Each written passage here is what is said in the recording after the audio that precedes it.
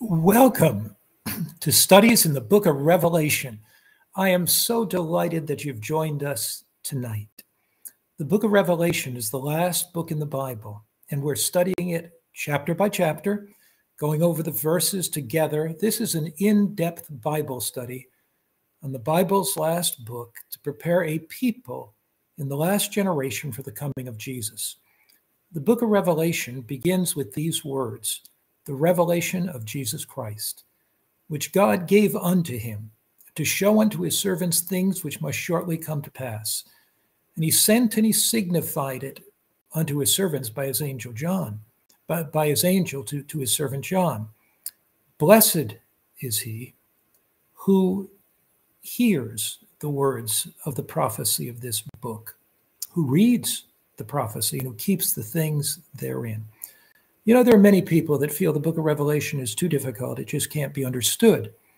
But yet it is a revelation. Now, the word revelation itself means an unveiling.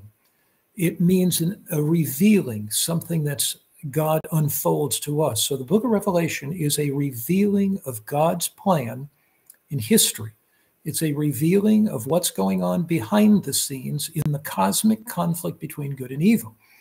It is a revelation of God's plan to defeat Satan and triumph over the principalities and powers of hell. Now remember, last week we said that Revelation could be summarized in 4 words. Jesus wins, Satan loses. A couple of things we asked last week. We said, if you have any questions, send them in. And I do have a few questions that have come in. And so I'll begin by answering those questions. And if you have any questions, you can send them to hopelives365.com. That's info. So put info at hopelives365.com. Once again, to be sure you have it, any questions, info at hopelives365.com. When you write your questions in or send them in to our website, then the next week, the following week, I'll answer them. So here are a few questions from last week. Pastor Mark, in Revelation 1:4, it talks about the 7 spirits. Who are the 7 spirits? In the book of Revelation, numbers are significant. The number 3 in Revelation indicates the Godhead, the Father, the Son, and the Holy Spirit. But then you have the counterfeit Godhead, the dragon, the beast, and the false prophet. That's 3.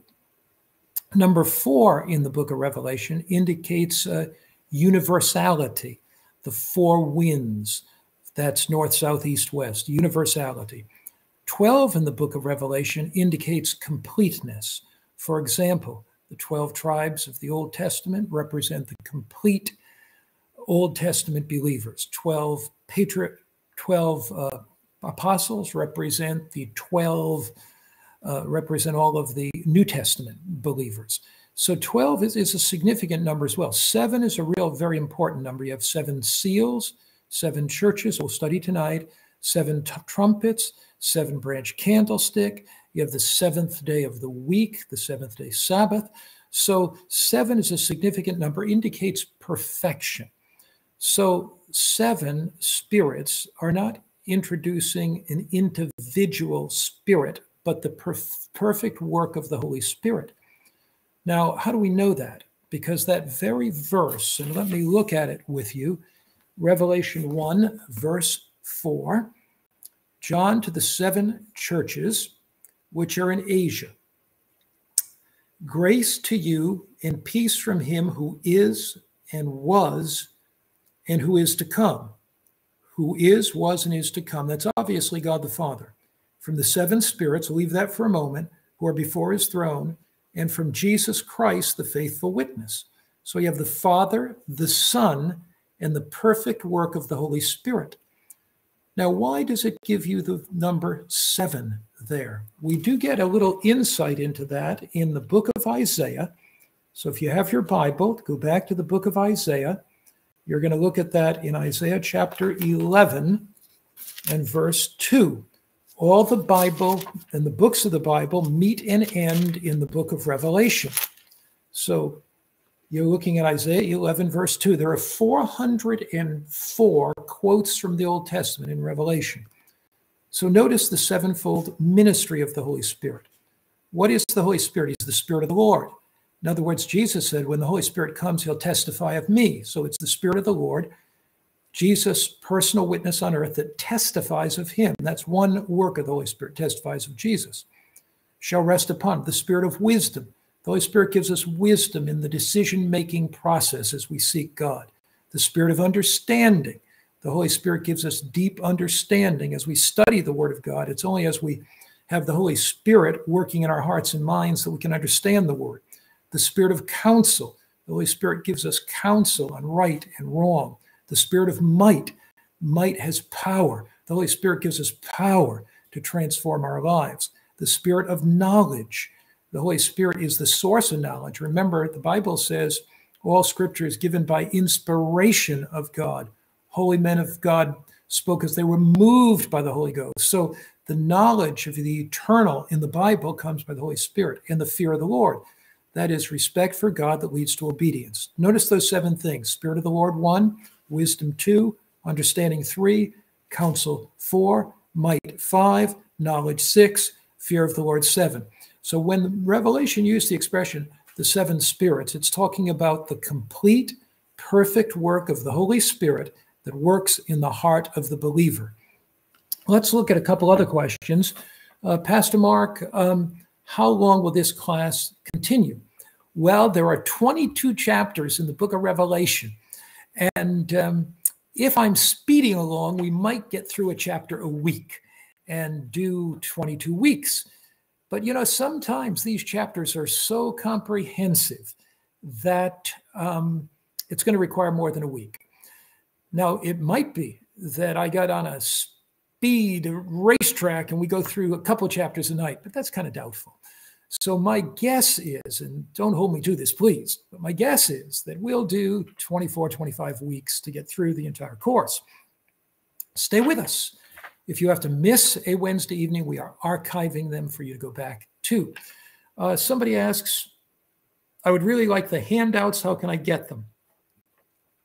We don't post the handouts before the class. We post them after, because once I teach the class, then you can take notes and then you can look at the handouts after. So I'm going to give you a website to go to if you want to get the handouts.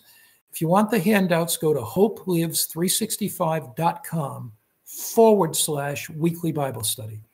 hopelives365.com/weekly Bible study. Here's another question that came in. This will be the last one we'll do for tonight. It says, who are the 24 elders mentioned there in Revelation 1? The 24 elders. Let me tell you what I think about that. We know that these 24 elders, at least the evidence is that they are the redeemed from the earth. You remember in Matthew chapter 27, it talks about Christ dying. And then when Christ died, the graves were opened. Then Matthew 27 says, when he came out of the grave. Well, let me just read that for you so that you can see it clearly. No, it's the word of God and not my word. Matthew chapter 27, we're looking there at verse 51, 52. And behold, the veil of the temple was torn in two from top to bottom. The earth quaked, the rocks were split, the graves were opened. Many bodies of the saints who had fallen asleep were raised and coming out of the graves after his resurrection. So the graves were open when Christ died, when that veil was split in two. But these bodies didn't come out of the graves until after the resurrection. Who were they? Righteous believers down through the centuries. In Ephesians 4, it says, when Christ descended on high, he led captivity captive. That was death, he led captivity. And he led a host of captives. So who are the 24 elders? They are part of the honor convoy that ascended to heaven with Jesus after his death and resurrection as the first fruits of those that will be resurrected from the dead when Christ comes the second time. You remember 1 Thessalonians 4 says, the Lord himself shall descend from heaven, verse 16 and 17, with a shout, with the voice of the archangel, with the trumpet of God, and the dead in Christ will rise first, and we which are alive and remain shall be caught up together with them to meet the Lord in the air. So who are the 24 elders? Men and women, I believe, redeemed from the earth. You and I can look up into heaven and see that men and women, just like you, just like me, have been ascended to heaven with Christ. They faced the temptations, but through Jesus, they were overcomers. And that's what we want to study about tonight. So I want to invite you to bow your heads with me as we pray and go right into our Bible study on the book of Revelation. We are going to be studying Revelation chapter 2, begin our study of the 7 churches tonight. So let's pray. Father in heaven, grant us insight from your word, but may the practical truths of your word burn their way into our hearts and minds so our lives are transformed. We want not simply our heads to be filled with knowledge, but our hearts to be changed and our lives to be more like you. In Christ's name, amen. When we study the book of Revelation, chapter 1 introduces to us the living Christ, the Christ that gave us his word, the Christ that is the embodiment of his word, the Christ that died for us, the Christ that lives for us. He is our dying Lord. He is our living priest. And in the book of Revelation, chapter 1, verse 7, it says, "Behold, he comes with clouds, and every eye will see him." He's the coming king. So the book of Revelation reveals the controversy between good and evil down through the centuries. The first 11 chapters deal with the 7 churches, the 7 seals, and the 7 trumpets. Now, there are some interludes in there. You have chapter 4 and 5 that talks about Christ as creator and Christ redeemer. Chapter 10 talks about the rise of God's end-time people. But interspaced all through it, you have the 7 churches, the 7 seals, the 7 trumpets. Now, John gives you a prophetic key that's absolutely critical to understand Revelation. And you find that prophetic key. What are keys for? What are keys for? Keys are for unlocking doors, right? So with this key is to unlock the mystery of prophecy. Here it is, Revelation 1, verse 19. The angel says to John, now when an angel tells you to do something, it must be pretty important, right? Revelation 1:19, write the things which you have seen, past tense. John, these things I've showed you. And the things which are, present tense, the things that are going on in your day, John, and the things which will take place after this. So when you look at the 7 churches, the 7 seals, the 7 trumpets, they reveal things that have taken place in the past, things that are currently taking place in the present, and things that will take place in the future. When you look at the 7 churches, and we'll study the first 4 of those tonight, these 7 churches were literal churches in John's day. They were actually arranged almost like a circular postal route. You've got Ephesus, Smyrna, Pergamos, Thyatira, Sardis, Philadelphia, Laodicea. So the messages to these 7 churches deal with spiritual conditions in each church, and these were real churches that existed in John's day. But here is the magnificent thing. A couple things. One, these churches also represent general periods of time from John's day to our day. But there's a third thing. The conditions of these churches are present today, every single one of them. And they reveal in 7 vignettes how God's people, in whatever circumstance they find themselves in, can overcome. So let's just jump right into the 7 churches. Look at their historical periods and get insight from them, and then see how they apply to our lives. To the angel of the church of Ephesus, write. Well, let's pause there. Ephesus. What do we know about Ephesus? Is there a book in the Bible that was written to the church at Ephesus? What's it called? You know it, Ephesians. Paul visited Ephesus in 52 AD. He planted the gospel seed there. Ephesus was a seaport city in Asia Minor. It's actually in Turkey today. It was also on a trade route from Syria. Ephesus was a magnificent city. It was one of the capitals of the Roman Empire. It was lavish with goods, filled with trade. There was a large temple to Diana or Artemis there. Paul spent time in 54 AD there, 52 AD rather, I'm sorry. And then 12 years later in 64, he came back and spent more time there. In fact, on one occasion, Paul spent 3 years in Ephesus, more time than he spent in any other city. So Ephesus was a very strongly spiritual city. It had a very strong Christian community, but it faced some very challenging times there. Because when John is writing, he's writing in about 96 AD. So that's at least 30 years, 32 years to be exact, after Paul's last visit. And the spiritual condition as time went on began to change. So let's go. To the angel of the church of Ephesus write, these things says he who holds the 7 stars in his right hand, who walks in the midst of the 7 golden candlesticks. So notice Jesus holds the 7 stars in his right hand. Now, we already learned in Revelation 1 that the stars, it said, were angels. But wait a minute. The word angels is angelos, messengers. And many translations say church leaders. So what is this saying? It's saying if you're a pastor, if you're an elder, if you're any church leader, God's got you. He's holding you in his hands when you face the trials of life. Now notice what it says. He walks in the midst of the 7 golden lampstands. So who are the 7 golden lampstands? Well, we read in Revelation chapter 1. Look, last verse, Revelation 1. The 7 stars are the angels. And if you have a little asterisk there, I have a little 4 in my Bible, little asterisk. It'll say angels or messengers. So the 7 stars are the 7 messengers or the leaders, the pastors, the elders of the churches. And the 7 lampstands, which you saw, are the 7 what? Churches. Where is Jesus pictured here? Is he pictured on his throne in some high and holy place? Not at all. Jesus is pictured in the midst of his church, in the midst of his people, whatever church you attend tonight. As a faithful Christian, you can have the sense that God is in the midst of his people. God holds his church in his hands, his leaders in his hands.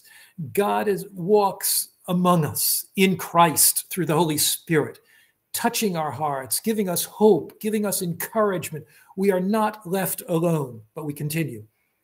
Jesus speaks. Now, you'll notice this expression to each of the 7 churches. He always starts with, I know thy works. I know thy works. So Jesus knows all about us. He knew about the church at Ephesus, Smyrna, Pergamos, Thyatira. Jesus says, I know your works. You'll notice every time he starts with that. I know your works. Nothing can be hid from God. There's nothing secret or that's unrevealed to him. I know your works, your labor, your patience. You cannot bear those who are evil. The church at Ephesus, the New Testament Christian church, worked tirelessly for Christ. You see the word labor there? It's an interesting word in the New Testament Greek language. It means labor to the point of exhaustion. So the problem with Ephesus was not in any way that Ephesus was a slacking, lazy, complacent church that didn't do anything.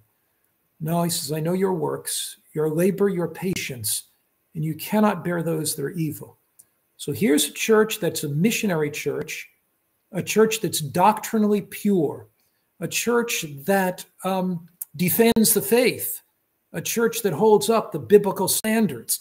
That's something to be complimented about by the living Christ, isn't it?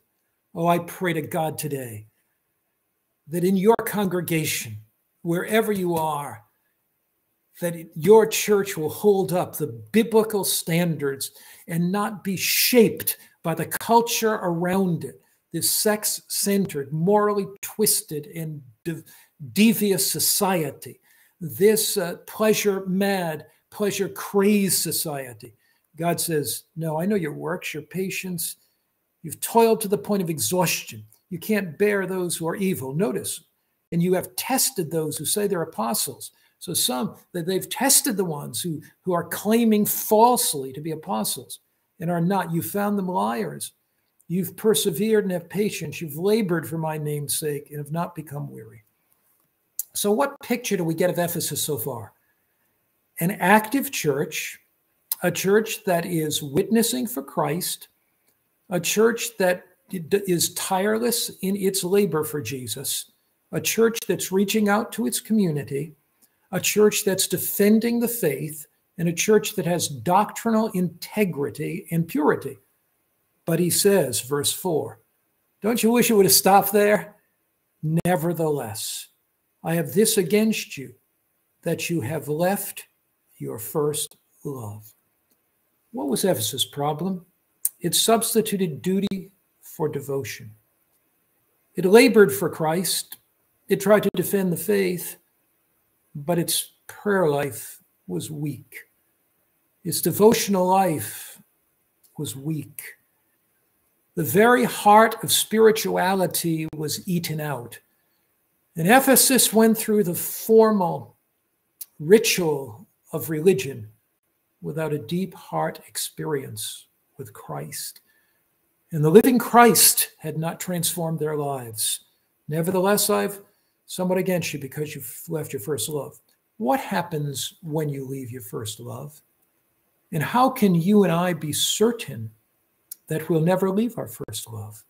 He gives us three things right here in the text. Remember, therefore, from when you have fallen. Repent and do the first works. The three R's. Remember, repent, and where it says do the first works, that's return. So let's unpack that for a little while.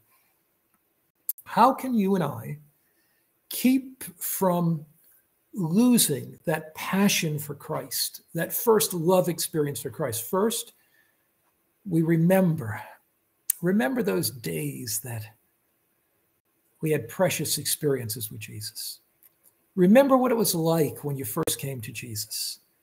Remember the joy you had in prayer. Remember the joy you had in opening the Bible. Remember the joy you had in reading books like Desire of Ages and Steps to Christ and Thoughts from Mount of Blessing. So if Christianity, if your love for Christ is waning, if you find your first love slipping through your fingers like grains of sand, remember. Remember the preciousness that it was when you first came to Jesus. Then the next point he says is what? Remember, therefore, where you've fallen, repent. If you find you have a formal Christian experience, get on your knees and cry out to God and repent. Say, God, I'm so sorry for what I've done. Lord, I've substituted duty for devotion. I've substituted my work for you for a relationship with you. God, please forgive me for that. And notice what it says, repent and do the first work, return. Return to the first work. What's the first work? The most important thing in our life is knowing Christ. Remember what Jesus said in Matthew 6, verse 33? Seek you first the kingdom of God and his righteousness, and all these things will be added unto you. Colossians 3, 1 and 2, set your affections not on things on earth, but on things above. So here, Romans 12, 1 and 2, be not conformed to this world, but be transformed by the renewing of your mind. And so when it says return to the first works, place priority on the things that count. Place priority on the things of eternity. Don't even allow your work for God to substitute for your relationship with God. We can work without being, but we cannot be without working. What God is emphasizing to the church at Ephesus and to you and me here is the importance of being, who we are before Christ, our characters formed in the image of Christ. But then he goes on, he says, or else I'll come to you quickly and remove your lampstand from its place. Was there a lampstand in its place? Could a lampstand be removed if it wasn't there? Not at all. This is a powerful text indicating that you can have salvation, but you can lose it. There's no such thing in the Bible as once saved, always saved. Your lampstand can be removed, and if that lampstand is removed, you're no longer saved, but you're lost. So God is saying to you, guard your Christian experience and your relationship with Christ with everything you have. Then he says, but this you have, that you hate the deeds of the Nicolaitans that I also hate. Nicolaitans, who were they? What did they teach? Now, there is some evidence. You remember in Acts chapter 6, it names the 7 deacons. One of them was Nicholas. And there is some evidence that this Nicholas, that was one of the 7 deacons, drifted away from Christ. We can't be 100% sure if it was this Nicholas, but we do know about the Nicolaitans. Now, how do we know about them? Because when you go back to the early church fathers, like Irenaeus, for example, and you go back to these early church fathers, you can go back and you can read 2nd century accounts about the Nicolaitans. What did they believe? They believe in unbridled passion. They believed that it was unnecessary to be governed by things outside of yourself. They believed that the mind was a sufficient guide for your behavior. They also rejected the concept of obedience to the law of God. So they practiced sexual immorality. They offered food to idols. They lived lives of unbridled passion. What's the folly of the Nicolaitans today? It's the idea, well, you just love Jesus and do whatever you please. Obedience is totally unnecessary. You know, you can really live like you want. It's a superficial Christianity. Then notice what Scripture says.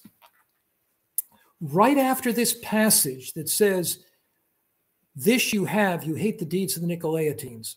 So what are the Nicolaitans? If I could summarize it this way.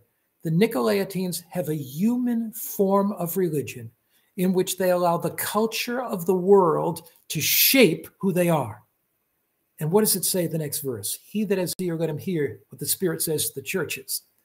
To him who overcomes, I'll give to eat from the tree of life, which is in the midst of the paradise of God. Here, John says, don't allow yourself to be shaped by the human culture, because I have something far better for you. I have something far greater for you. Let your mind be shaped by the word of God. Let the living Christ fill your life. And as he does, one day you will eat of the tree of life. One day you will sit by the water of life and drink of the water of life. One day you will be in the midst of the paradise of God.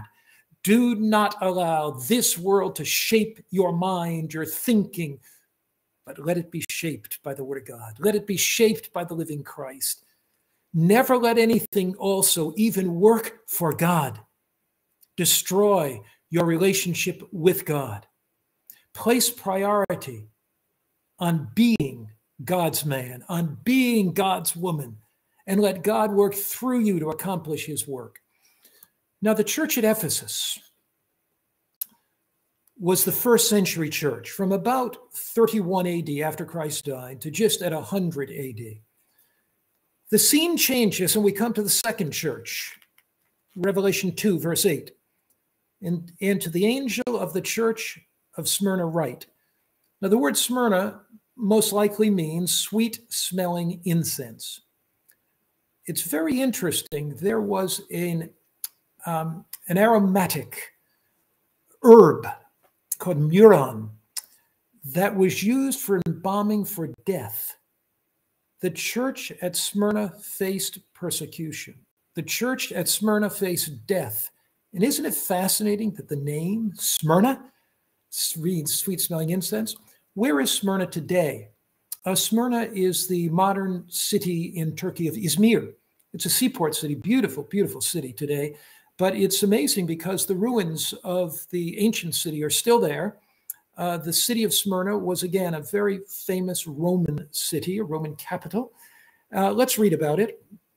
There's no condemnation here to the people of Smyrna. It says, verse 9, I know your works, your tribulation, your poverty, but you are rich. I know your works, faithful to Christ. Your tribulation, you've gone through trials. Your poverty, it's a poverty-stricken church. Christians in this society of Smyrna were poverty-stricken. We'll tell you why shortly. But you are rich. Rich in what? Rich in faith. rich in commitment. Your life is filled with the word of God. I know the blasphemy of those who say they're Jews and are not, but are the synagogue of Satan. The blasphemy. What is blasphemy? Blasphemy is declaring one thing and being another. And so there are those, when it says they say they're Jews and are not, those who say they're followers of Christ and are not. Look, why not? But are of the synagogue of Satan. Do not fear anything that you are about to suffer. The devil is about to throw some of you into prison that you may be tested, and you will have tribulation 10 days. We're going to look at all of this, but be faithful to death, and I will give you a crown of life. Now let's go back and unpack that. The church at Smyrna would face terrible persecution. Do you see where it says that you'll face tribulation 10 days? The church at Smyrna largely was the church from 100 to 313 AD. The New Testament church in the Ephesus period grew rapidly. By the end of that period, 96 AD, they began to lose their first love. But the devil saw the church growing rapidly, so he came against it with fierce persecution. So you have the persecutions within that 100 AD period to 313. There were a number of Roman emperors who persecuted the church. Now, usually Christianity was not persecuted in the Roman Empire because they were Christians. The reason they were persecuted was because they would not burn incense to Caesar. In Smyrna, in the marketplace, you had three major gods. You had Aphrodite, the goddess of love and sexuality. You had Dionysus, the god of wine and revelry. And you had Demeter, the god of thunder or the elements. Once a year, every Roman citizen had to come and had to burn incense to those gods as a sense of allegiance to the gods. There is a story of Polycarp. Polycarp was one of the church leaders in Smyrna. He was arrested by Roman authorities and brought into the marketplace. And as he came there, the crowds chanted, "Here is the father of the Christians. Here is the father of the Christians." And the judge there that was judging him said, "Burn incense to Caesar. Burn incense to Caesar. Burn incense to Aphrodite. Burn incense to Dionysus. Burn incense to Demeter." And Polycarp refused. And one of the stenographers recorded the words of Polycarp, and they went something like this. We have them in ancient literature today. "I'm 86 years old," he says, "an old man. Deeply etched lines upon his face, gray hair, trembling hand." He said, "I'm 86 years old, and Christ has never wronged me yet. How can I deny my Jesus now?" And Polycarp went and was burned at the stake. Those were terrible times, 2nd century. But the worst, see, you had persecutions by Decian, Roman emperor. You had persecutions by Diocletian, 10 days. What's that mean? Often in Bible prophecy, one prophetic day equals one literal year. You find that in Genesis 49. You find it in Numbers 4:6. You find it in Numbers 14:34. So 10 days could mean 10 years. If it does, which I believe it does, you go from 303 to 313 AD. They were the most fierce time of persecution during this period by Diocletian. Diocletian, the pagan Roman emperor, went beyond all of the past emperors in many, many ways. He outlawed Christianity in the empire. He passed a decree to stamp out and kill all Christians within the empire. So the persecution was fierce. There is a Roman historian by the name of Theoret, and he talks about the Council of Nicaea in 325 AD. And he talks about Christian leaders coming to that council. Now remember, this 10-year persecution took place from 303 to 313. But in 325, you have this Christian council. And Theodoret writes about some of these Christian leaders coming with their eyes plucked out because of the persecution. their arms cut off because of the persecution, terrible flagellation because of the persecution. What does Jesus say? What does Jesus say when you're facing persecution? What does Jesus say when you're facing trials and difficulties and heartaches and sorrow? Jesus says this, back in our text.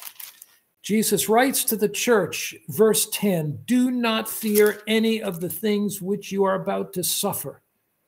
For indeed, the devil will throw you some into prison. You'll have tribulation.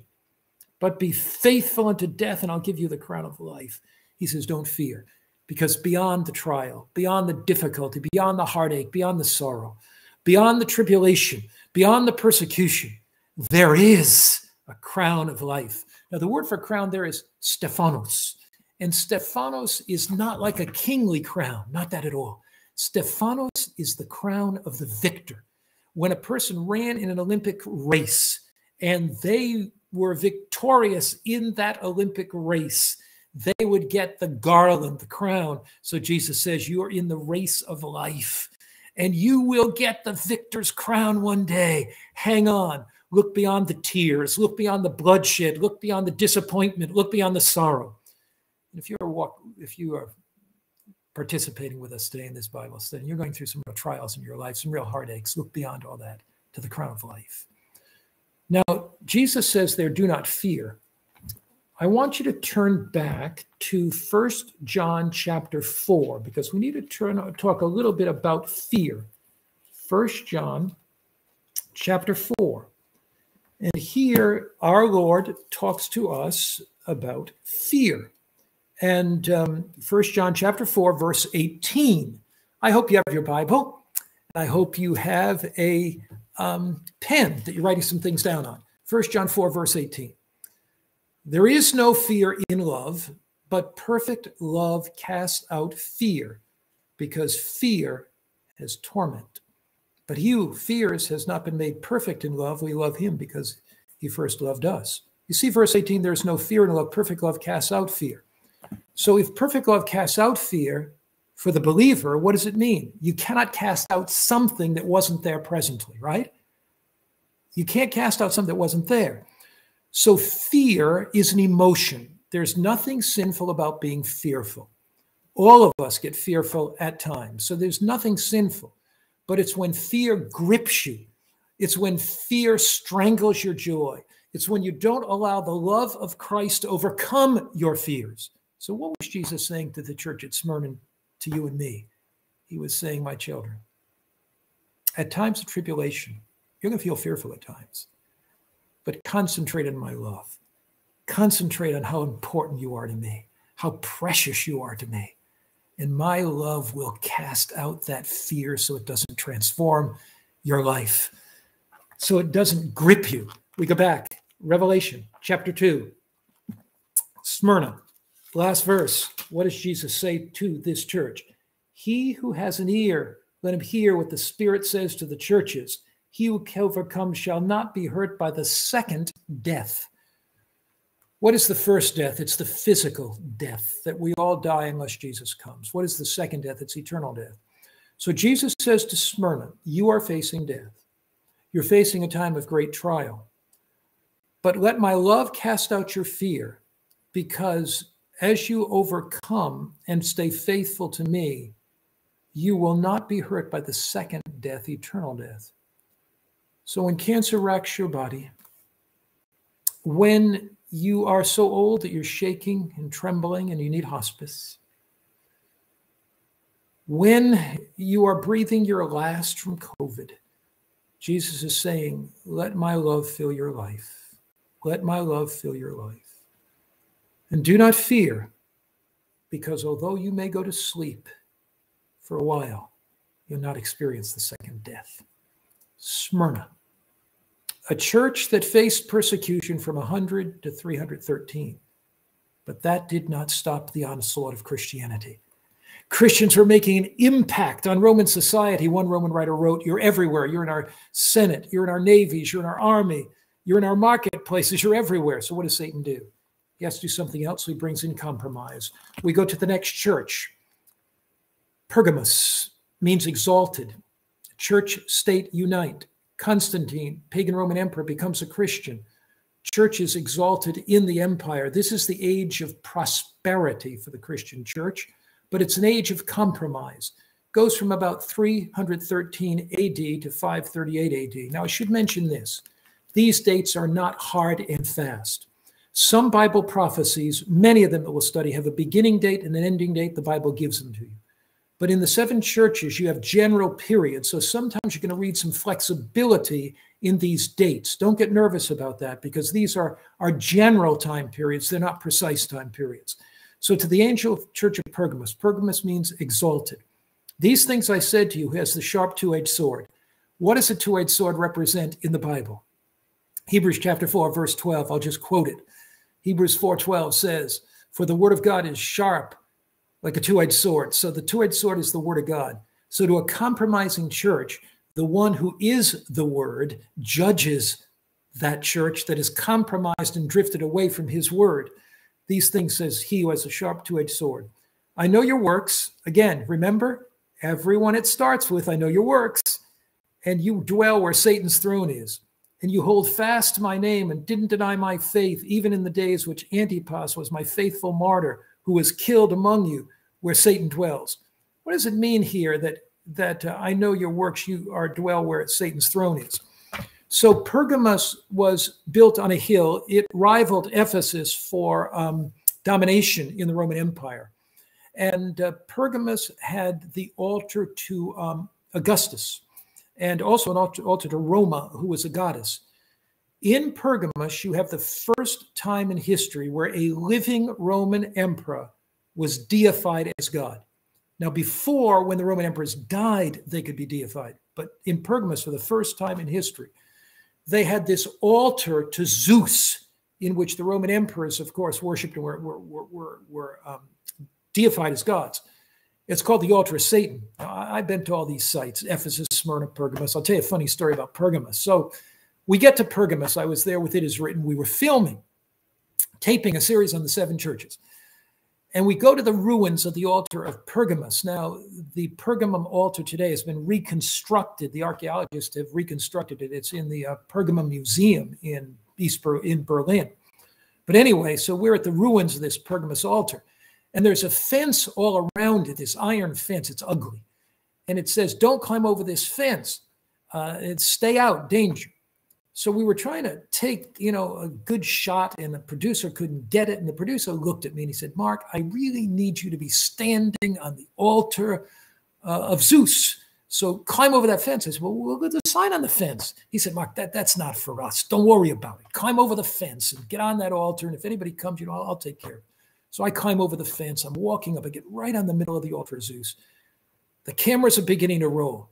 And look, I step on a nest of vipers. These vipers must have been 3 to 5 feet. I mean, they were huge. At least they thought to be huge to me. Diamond heads, green, hissing at me. I don't think I have been ever as scared in my life. And if I were in the Olympics running the 100-yard dash, I would have won. I jumped. I ran. I jumped over that fence. And the producer said, I didn't get the shot. Go back. I said, look, I'll run the camera. You go back. If I get killed, I'm not going down on the altar of Zeus. If I get killed, I don't want some big headline in the Adventist Review saying, Pastor Mark Finley bit by a snake on the altar of Satan. If I die, I'm not dying on the altar of Satan, brother. So we settled for a picture in the front of the fence. But I can guarantee you there is an altar of Satan, an altar of Zeus there.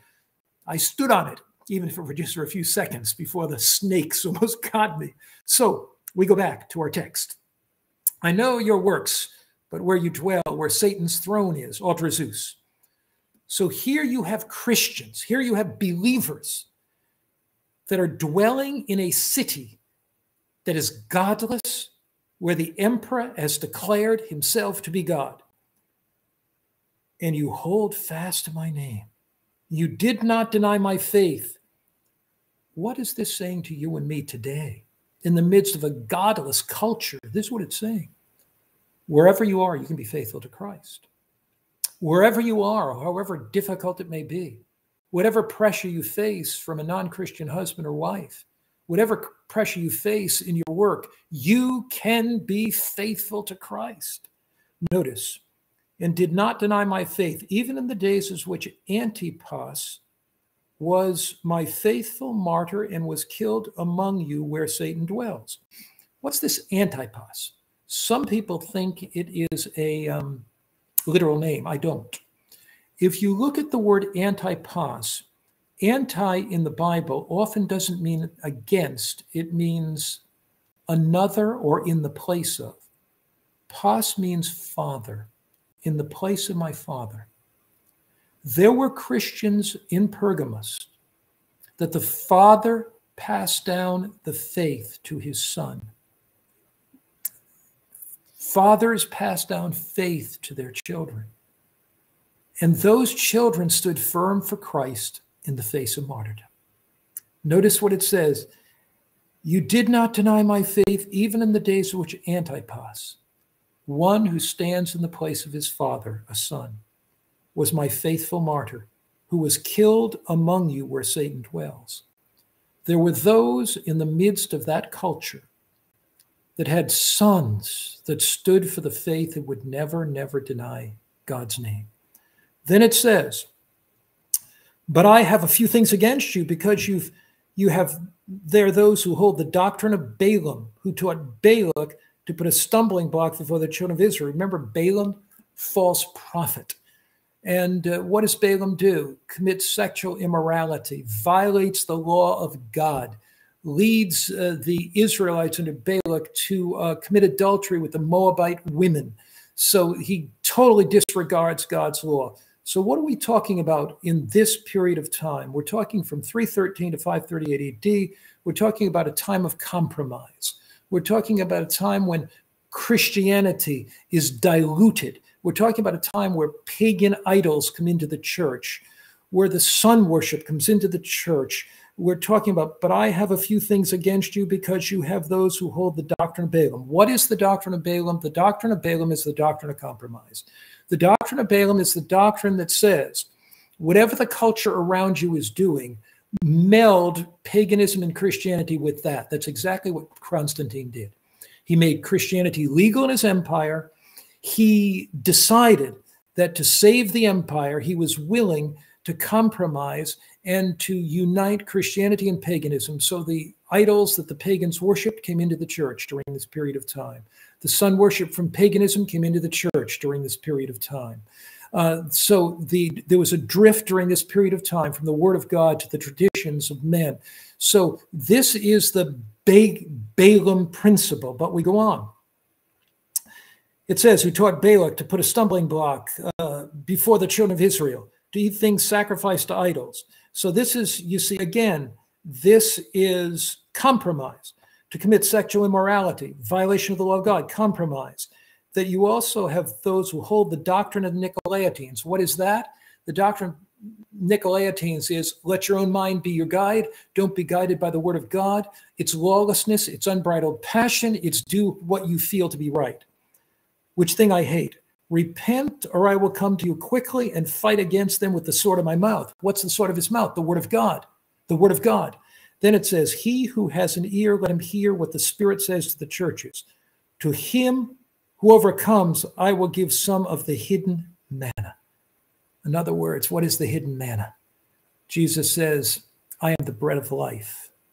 To him who is faithful, I will reveal myself and satisfy the inner longings of the heart, the inner longings of the soul. Go back, please, to John chapter 6. John chapter 6. The manna, of course, fell in the Old Testament, representing God's provision for humanity, God's provision for our physical needs, our spiritual needs, our emotional needs. John 6, and you're looking there at verse 31 to 34. John 6, verse 31 to 34. Jesus says, then Jesus said to them, most assuredly, I said to you, Moses did not give you the bread from heaven, but my Father gives you the true bread from heaven. So the manna that fell in the wilderness provided for their physical nourishment, but that was not the true bread. What is the true bread? What's the true manna? Our fathers ate the manna in the desert, as is written, and he gave them bread from heaven to eat. Then Jesus said to them, most assuredly, I say to you, Moses did not give you, verse 32, the bread from heaven, but my Father gives you the true bread from heaven. For the bread of God is he who comes down from heaven and gives life to the world. Then they said to him, Lord, give us this bread always. Verse 35, Jesus said, I am the bread of life. What is the true manna spoken of here? Jesus says, if you stand apart from the culture, if you stand apart from the false gods, if you refuse to compromise your faith, Jesus says to you, I will give you the hidden manna. I will give you myself. I will nourish your soul. You and I will walk together and talk together and fellowship together, Jesus says. Then look, and I will give him a white stone, and on the stone a new name written, which no one knows except him who receives it. I will give to him what? A white stone. What's the white stone? What's the white stone?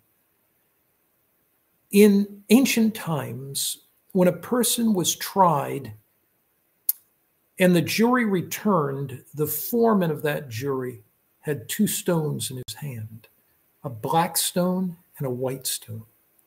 If he drops the black stone, the person is guilty, condemned, often condemned to death. If he drops the white stone, the person is acquitted. What's a white stone? Jesus says, be faithful to me. I'll give you the hidden manna. I'll fill your life with my presence. And I'll give you the white stone. There is no condemnation to those that are in Christ Jesus. You are forgiven. The condemnation is gone. The blood of Christ covers your sins. I'll give you the white stone, and I'll write a special name on it. Your name that only Jesus and you know. And on that stone, saved, redeemed, my child, to live in heaven with me forever. The message of Ephesus, do not ever leave your first love. Keep that love burning brightly. Message of Smyrna, in trial be faithful unto death. The message of Pergamos, resist compromise at all costs. We must hurry to the message of Thyatira. We come to the last of our four churches for today, Thyatira. And we look there at verse 18, and Thyatira would represent the period of dark ages just before the beginning of the Reformation, from about 538 AD to about 1517. To the angel of Thyatira write, these things says the Son of God. Now, it's interesting.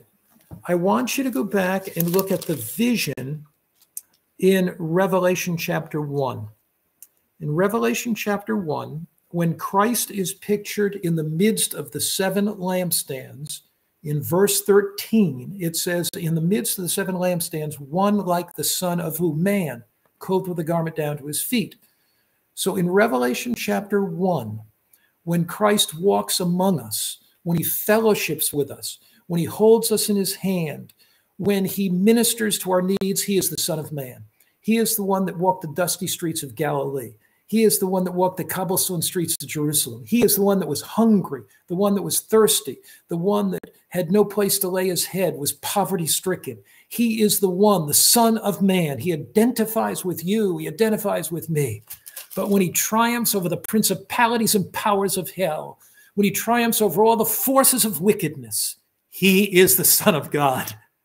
The Son of God became the Son of Man, so sons of men could become sons of God.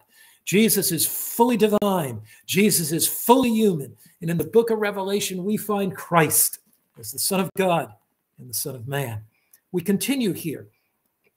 These things, verse 18, says the Son of God, who has eyes like a flame of fire, feet like fine brass. He is the Son of God. He says, I know your works. Remember, every time, same expression, I know your works.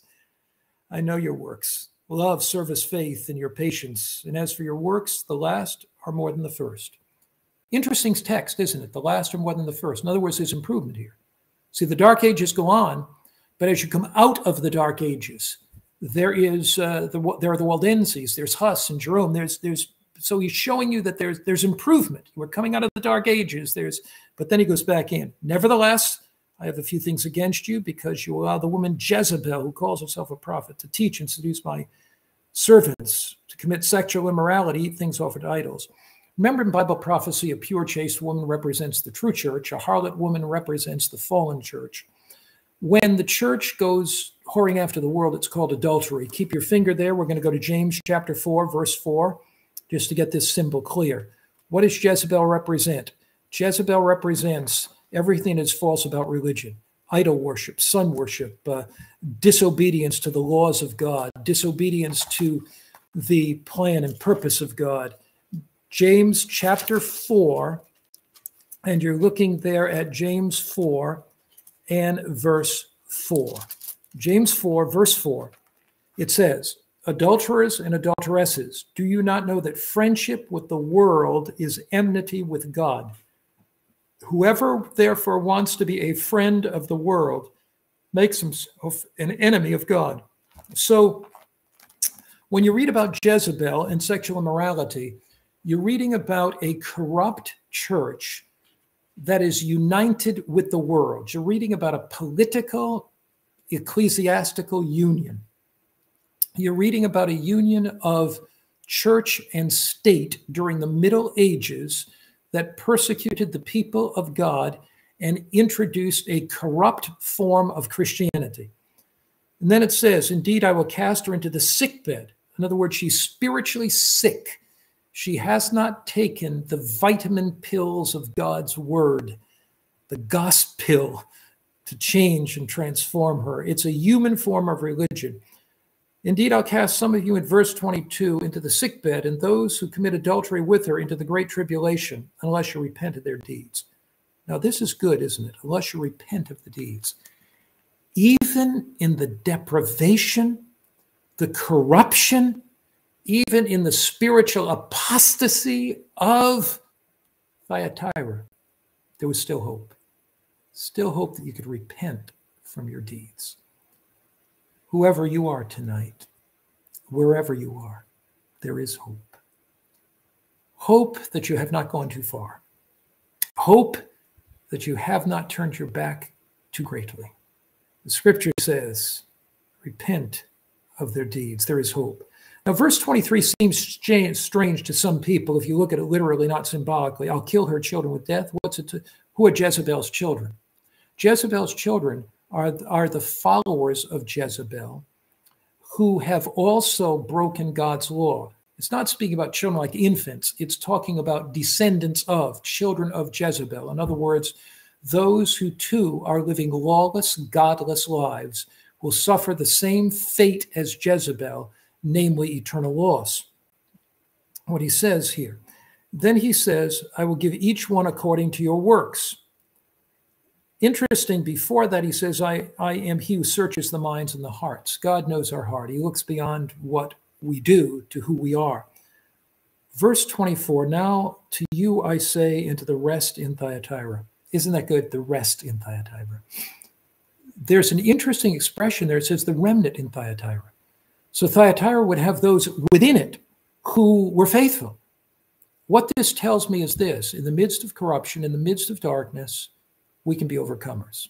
Did you notice that each of these 7 churches, the first 4, and actually the last 3 too, all say he who overcomes? In Ephesus, when you left your first love, you can be an overcomer. In Smyrna, when you're facing tribulation and death, you can be an overcomer. In Pergamos, where there's compromise all around you, you can be an overcomer. In Thyatira, you can be an overcomer. Notice, "As many as do not have," on verse 24, "Now to you I say, and to the rest in Thyatira, as many as do not have this doctrine, who've not known the depths of Satan, as they say, I will put on you no other burden, but hold fast what you have till I come." Here is the theme of the book of Revelation. Hang on. Don't give up, because Jesus says, "I am coming again. Hold fast till I come." Throughout the Bible, 1,500 places Jesus says, "I'm coming again." We read it in Psalms where Jesus, through David, says, "Our God shall come and not keep silent." The 7th from Adam prophesies of the coming of Christ. Isaiah says, he will come, Isaiah 35. Paul says, the Lord himself shall descend from heaven. Jesus says, I will come again. Here, it says, hold fast till I come. What is it that puts a smile on our face? What is it that puts a sparkle in our eyes? What is it that puts a spring in our step? What is it amidst tribulation, amidst spiritual apostasy and corruption? What is it that keeps us going? It is the promise of Jesus coming again. Now, notice here, though, it says, and he who overcomes and keeps my works until the end, to him I will give power over the nations. He, that is Jesus, will rule them with a rod of iron. They shall be dashed to pieces like the potter's vessels, as I also received from my Father. And I'll give him the morning star. He was here, that I'm here, what the Spirit says to churches. The morning star, Jesus Christ, arises in our hearts and gives us the reality that Christ will smash down the powers of hell. See this expression, the rod of iron? It's mentioned 3 times in Revelation. Look at Revelation chapter 12. Revelation chapter 12. And we're looking there at verse 5. Revelation 12, verse 5. She bore a male child who was to rule all the nations with a rod of iron. And her child was caught up to God in his throne. One day, sin and sickness will be no more. One day, sorrow and suffering will be no more. One day, heartache and horror will be no more. One day, disease and disaster and death will be no more. And Jesus Christ will reign from east to west, from north to south, with a rod of iron. What is the rod of iron? A rod of iron, a rod is a symbol of authority. And the rod of iron is unbreakable. The unbreakable authority of Christ will smash down the powers of hell. We read about the rod of iron in the church of Thyatira, Revelation 2. We read about the rod of iron in Revelation 12. And the Bible ends, and we read about the rod of iron in Revelation, the 19th chapter. Revelation chapter 19. And the Bible tells us here once again about Christ coming on a white horse. And notice, as Christ is coming, verse 11, now I saw heaven opened, and behold, a white horse. And he who sat on him was called Faithful and True. And in righteousness he judges and makes war. Here's the final conflict. Wickedness is destroyed. Sin and suffering are destroyed. His arms are like a fire, like a flame of fire, and on his head many crowns. He had on his name written that no one knew except himself. He was clothed with a robe dipped in blood. It is the living Christ who's coming for us, the Christ that died for us. His name is called the Word of God, the one that judges the world by his word. The armies of heaven, clothed in fine linen, white and clean, followed him on white horses. White's a symbol of victory. Now out of his mouth goes a sharp sword, that with it he should smite the nations. And he himself will rule them with the rod of iron. 3 times in Revelation, the rod of iron. Revelation 3, Revelation 12, Revelation 19. What's it talking about? Wickedness will be smashed and destroyed. The nations that have opposed God will be obliterated. And from east to west, from north to south, Jesus, the living Christ, one day, after that great millennial period, New Jerusalem will come down from heaven, and Jesus will reign forever and ever and ever and ever, and you and I can reign with him. Praise his holy name. I want to be with him on that day, don't you? I don't want to lose my first love. I don't want to give up in tribulation. I don't want to yield to compromise. And I certainly don't want to yield to the pressures of a culture around me, but be faithful to the word of God always. Let's pray. Father in heaven, how we thank you with all of our hearts for Jesus. How we thank you for these precious lessons in Revelation. Everything we study now prepares us for the latter chapters so that we can fully understand them in the light of the great controversy between good and evil. We thank you for that. Bring us back next week for another Bible study in Jesus' name. Amen. Now, 2 things before you go. First, if you have any questions, be sure to send them in, and I'll try to answer some of them at the beginning next time. That's info@hopelives365.com. info@hopelives365.com. Do you know that we have 11,000, it's almost 12,000 now, people enrolled in this class? 12,000 people studying the book of Revelation together. Please invite your friends. It's not too late to do that. Let's have an explosion on the internet. Now, if you want the study guides, you do hopelives365.com/weekly Bible study. That's hopelives365/weekly Bible study. And you will be able to get the study guides. We upload them after the class every time. So be sure to be praying about our class for next week. We'll look at the last 3 churches in Revelation chapter 3, the last of the 7 churches. So I look forward to seeing you next week. Be praying on who God wants you to invite to the Bible study. Let's go from 12,000 upwards and upwards so that many thousands can hear the word of God. God bless you and good night.